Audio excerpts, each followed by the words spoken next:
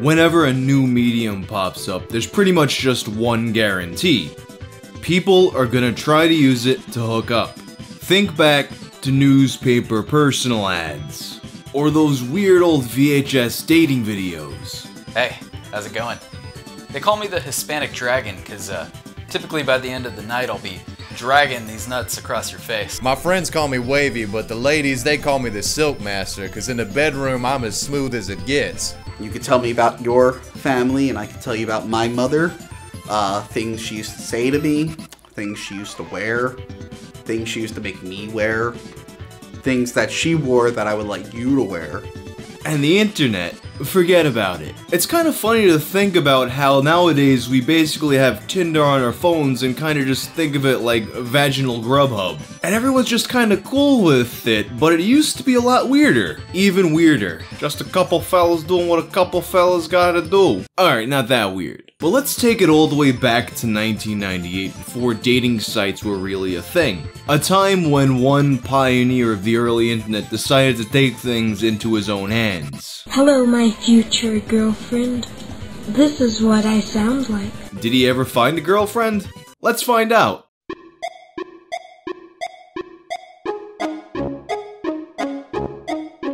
If you're trying to get ready for your hot internet date, I got some good news for you. This episode is sponsored by Dollar Shave Club. Obviously, I don't do a whole lot of shaving, but recently I've gotten into the habit of cleaning myself up with Dollar Shave Club's executive razor and their Dr. Carver shave butter. And they're not just a shaving company. They got all kinds of stuff for showering, brushing your teeth, deodorant, and they even got butt wipes.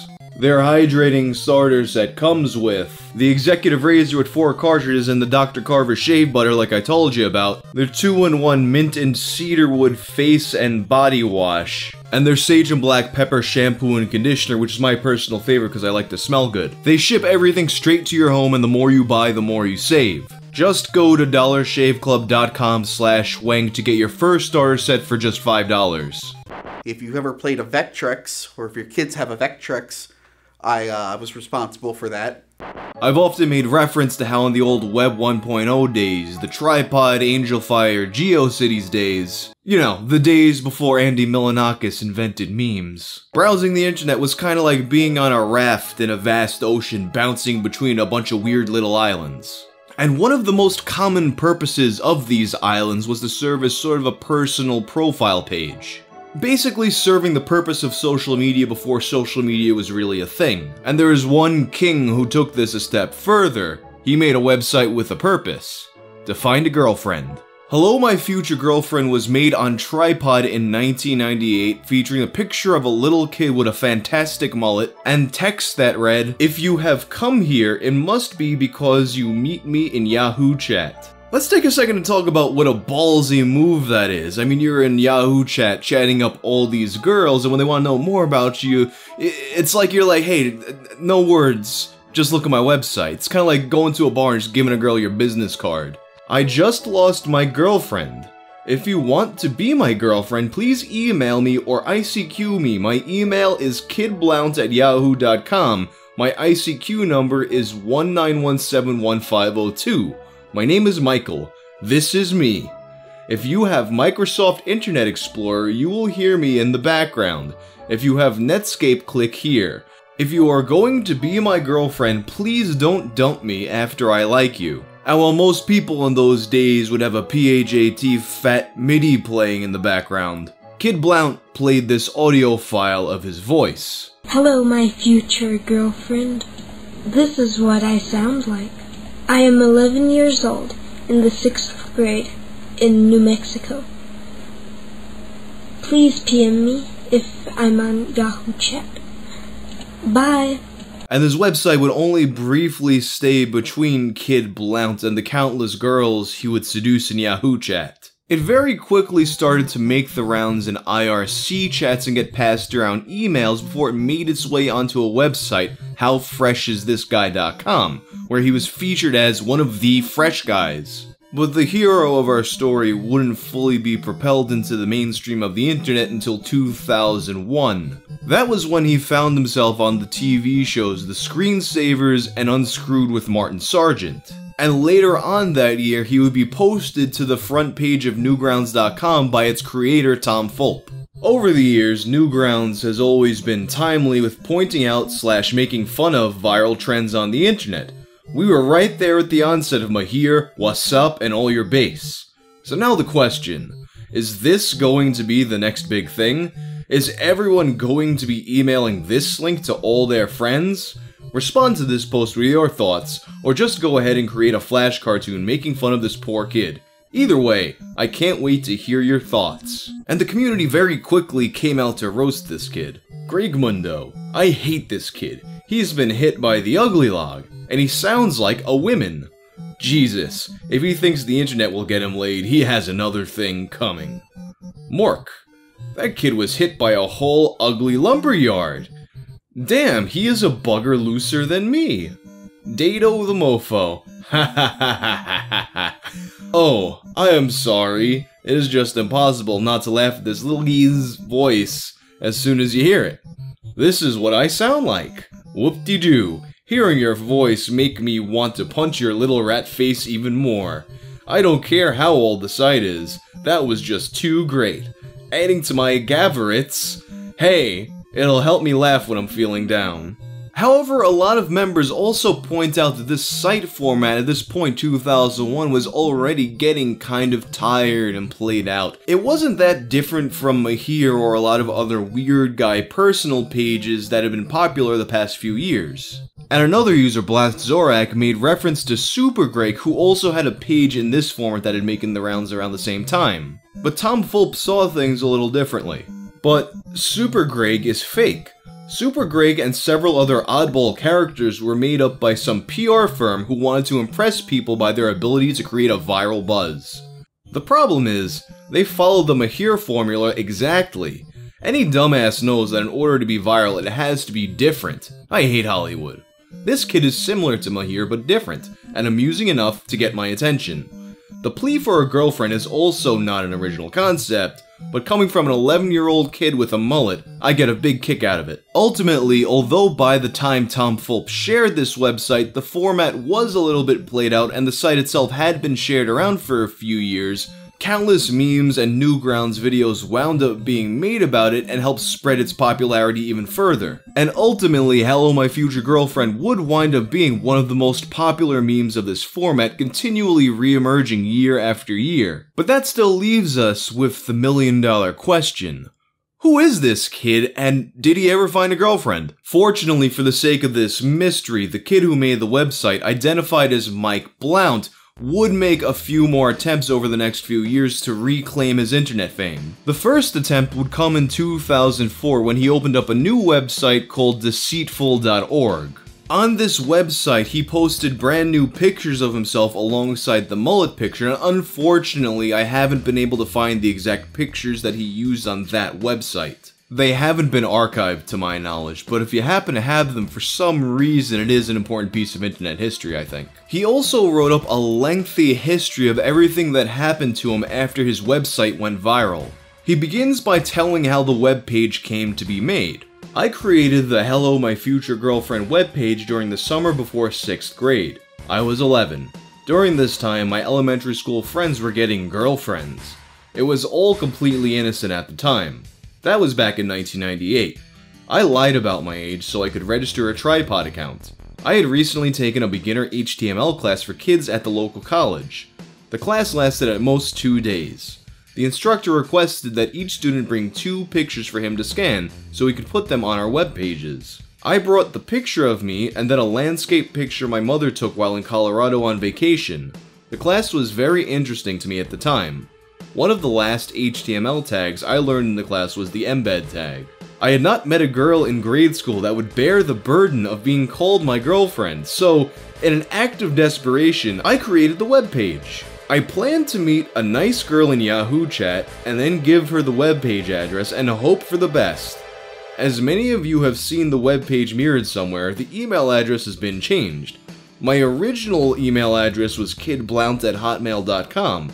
Only after the webpage was mirrored did this change to kidblount@yahoo.com or something else. He then goes on to describe the rise in popularity a few years after he had made the site. In 2000, I received my first email from someone who had seen the webpage.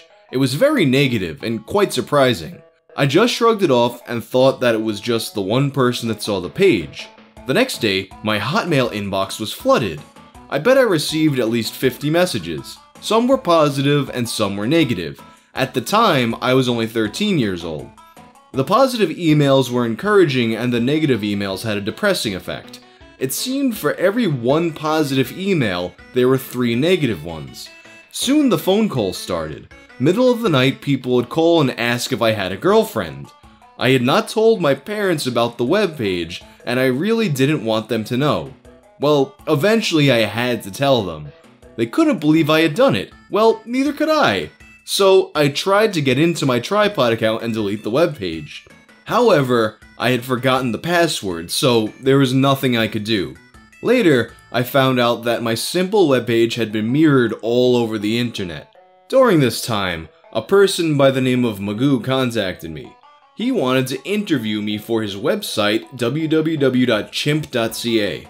I reluctantly agreed and had a couple ICQ conversations with him. He was encouraging. I lied to him about having a girlfriend. I told him I had found a girlfriend in hopes that the late night calls would stop. This was a lie. Eventually, I came clean. One of the girls that had emailed me was in high school, and very attractive from her photo. I had released the chat conversations I had with her to Magoo. He in turn posted her picture on his website along with the chat. Later, the girl in the photo contacted him and she requested her picture be removed from the site. It turns out a middle-aged man was posing as her. I soon changed all my information, no longer giving out even my first name. For a period of about 6 months, I believe I didn't even use the computer. I wish that this whole thing would at least stay out of my school. I don't think I could have endured being made fun of in school for this. I wanted it all to just go away, so I stopped all contact with the online world. The phone calls also seemed to stop. I was happy because I honestly believed it had all stopped. Slowly, I came back to the online world. I used to even enjoy watching the screensavers on Tech TV. That all changed in January 2001. An old friend called me out of the blue and asked if I made a webpage looking for a girlfriend. Shocked, I explained to my friend that I had. He then told me that he was watching the screensavers and it featured my site. I asked my friend to not tell anyone. I went to the screensavers website to see what had happened. I then read how Martin Sargent had made fun of the site. As a result of this incident, I have not watched the screensavers since.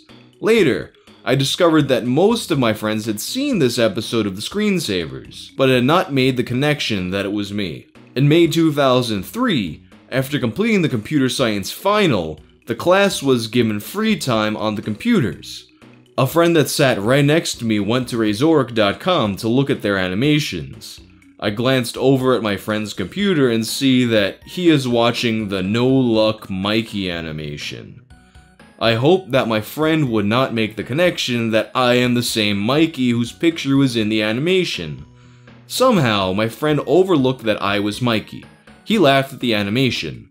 And things took a really scary turn when he discovered that he had been completely doxxed. Recently, I had not heard anything about the site, and I believed that it had finally died out. Currently, I am a junior in high school. In November, the high school's computer technician called me into her office and told me she had received an email from someone looking for me. The email was from link removed. He claimed he was an old friend and wanted to interview me. I told the computer technician that I had never heard of this errand, so at my request she deleted the email. I immediately went to link removed to see what the site was about. There, I found mention of my old webpage. About a week later, the school secretary asked to speak to me. Aaron had posted on the high school alumni bulletin board that he was looking for me. He claimed he was an old friend. Once more, at my request, the message was deleted. A few weeks went by and I thought that the people at Link Removed would get bored and stop in their search for me. I was wrong. On December 18th, 2003, I received an email from an Eric MM13. It was a simple message. He said that he was a longtime fan since the early days and he asked how things were and if I got a girl. This was quite a surprise. I wondered how he could have gotten my email address. I did a Google search and found that he was a member of the Bait Shop forums. On the Bait Shop forums, I discovered that there has been an active forum about me since at least April of 2003. One of the latest posts was titled Michael Blount Information. The post linked back to link removed.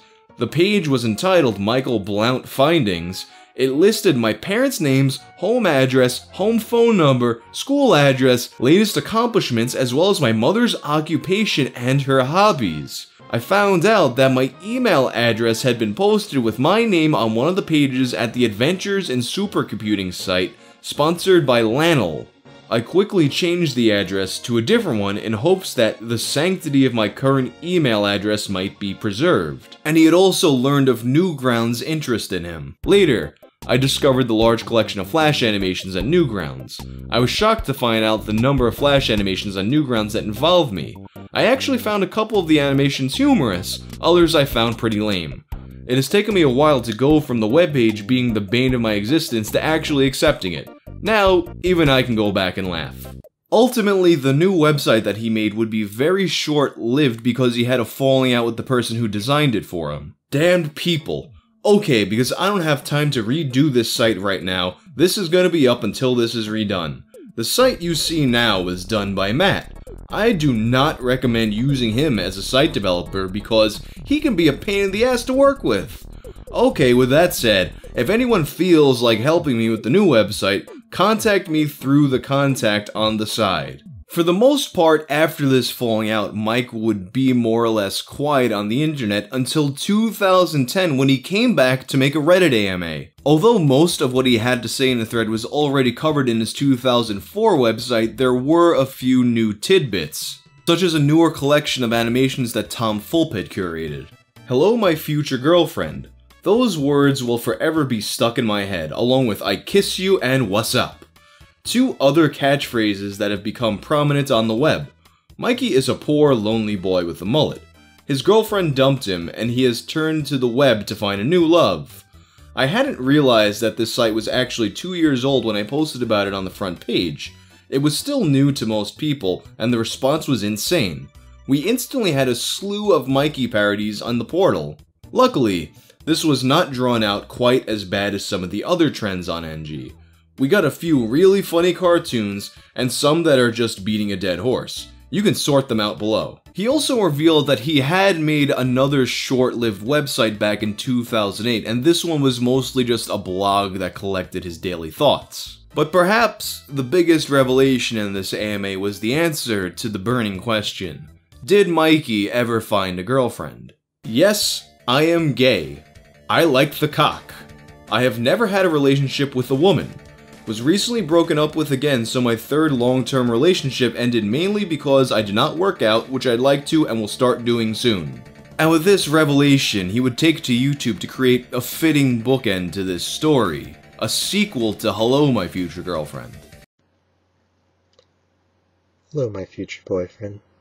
This is me, 22, still live in New Mexico.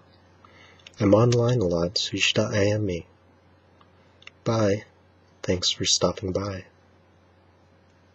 As of now, it seems like this is where the story ends, but perhaps someday we'll get another update as to whether or not he ever found a boyfriend. Anyway, if you like this video, you'll also like my video about my hair.